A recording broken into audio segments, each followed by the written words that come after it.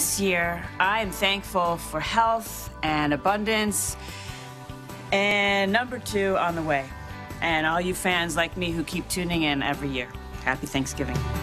How about that? General Hospital stars were sharing what they were thankful for. And there you saw Lisa LoCicero, who plays Olivia Falconeri on the show, who is from here and visiting us during the holidays, sharing some big news of your own. Congratulations. So you're expecting your second child. Thank you so much. Yeah, I'm just realizing that my oldest friends from high school from here, I haven't actually told them. So if they're watching right now, surprise. The cat's out of the bag. The cat's out of the bag. Yeah. So how are you feeling? How are you doing? I'm feeling pretty good. It's a little bit older in your mid-40s than when you're 30s. That's definitely for sure. So pretty tired. So you have another child, your son Lucas. Oh, I have a 13-year-old son, so it's like going back to the very, very, very beginning. Right, right. So how's he taking this, having a sibling coming? He's such a great kid. I think he's ready. There won't be any sibling rivalry once you're 13 years old. You sort of be pretty smooth with that, so it'll be fun. And are you sharing if it's a boy or girl? It's a little girl. Oh. So now I'm going to have one of each, so I can't try to wrap my head around what it's going to be the girl, the mother of a girl. So that is so cool. I mean, what's going through your mind right now?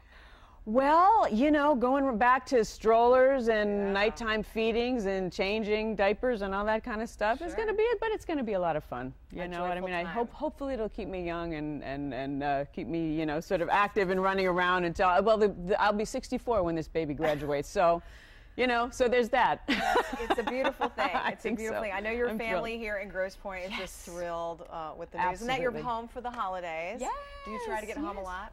Well, you know, we do. We try to get home in the summer once in a while to sort of enjoy the lakes and all that stuff. That was a big part of my growing up and all that kind of thing. But we don't as much as we'd like to. But this year we for sure wanted to come home and sort of let everyone see the bump and all that kind of stuff.